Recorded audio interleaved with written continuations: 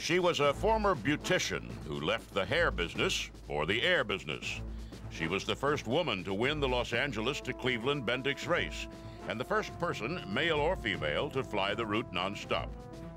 When the Germans invaded Poland, she asked First Lady Eleanor Roosevelt to help her get permission to train women to fly combat support. In 1943, she established the Women Air Force Service Pilots, the WASPs, to ferry aircraft from the United States to the front. After the war, she set a new speed record for propeller-driven craft, and in 1953 became the first woman to break the sound barrier.